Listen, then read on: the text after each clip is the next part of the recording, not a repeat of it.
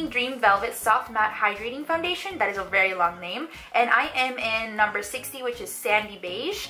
And I'm also going to be using the applicator, which is called the Dream Blender. And I actually purchased them separately because this one I bought at Target and this one I bought at CVS. They didn't have it at Target. So I'll be showing you guys how I use this, how my foundation looks throughout the day. Let's go ahead and just show you the demo of how to apply it. So first I'm going to start with my Nivea Men Post Shave Balm on my skin to prime my skin and just make sure that it's moisturized and ready to go.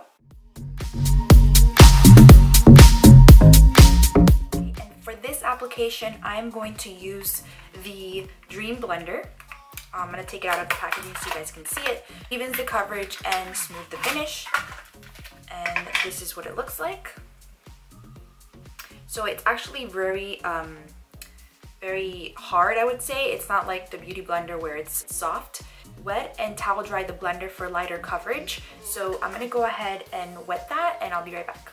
So I wet the little sponge here and I'm going to use the foundation on half of my skin with the blender, so on this side of my skin, and then I'm going to go in with this flat brush from Delium and I'm going to apply it on this side of my face.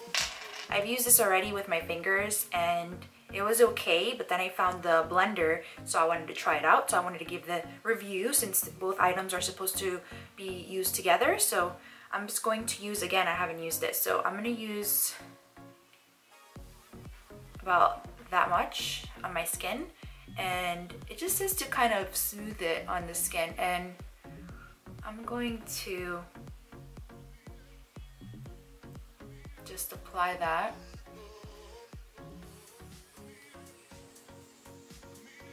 So it applies really smoothly and nicely.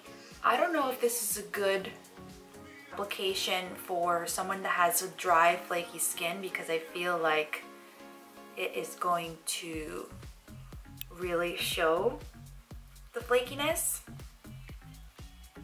but overall it's applying pretty nicely. And I love this applicator for under the eye.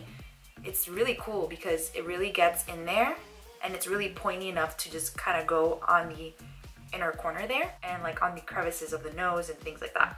I haven't applied any more. As you can see, I applied about a dime size to the blender. I don't like so far. It kind of emphasizes scars and you can kind of see the dry skin like I said. And you can really see my pores. Like, I don't know how I feel about it. And you can see my pores there.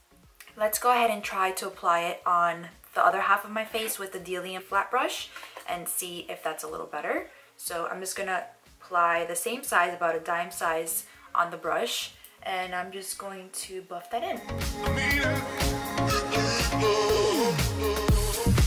You can see I had a pimple there, so I'm just going to go over it and kind of just dab in that area because I feel like if I do that, I'm gonna remove the product off of the area and I don't want that. So obviously now I'm gonna need more because it kind of just took everything, so I'm gonna add a little bit more. So I'm gonna apply that on the forehead and again a little bit more on that pimple to cover it up. The coverage on this, I would say it's medium to full and it's definitely buildable, but I feel that if you let it dry and apply more, it might be kind of patchy and it might look too thick. Again, I feel like this really emphasizes dryness and pores on the skin. So if you haven't exfoliated, like I haven't, you're gonna notice a lot of dry skin, flaky skin, and I feel like if you don't use the right moisturizer, again, I only use the Nivea Post Shave Balm, which is just a hydrating, I would say, primer, but it's not really a primer. You have like, you know, big pores and things like that, I would probably use a smoothing primer or a mattifying primer, but the coverage is not bad.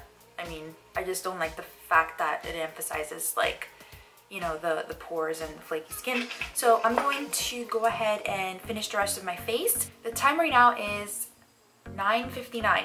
We are gonna put this to the test. Okay, so I wanted to keep it simple, so all I did was apply concealer, powder to set my face, eyebrows, obviously, mascara, and lips, and a little bit of highlighter, of course, because you have to have a little bit of highlighter. So again, now after applying my makeup, it is 10:05, so it took me 5 minutes to do that, and we're gonna put it to the test. So I'll check in with you in maybe an hour or so. I'm gonna go run some errands this morning, so I will bring my camera with me to show you how this is gonna work out for me.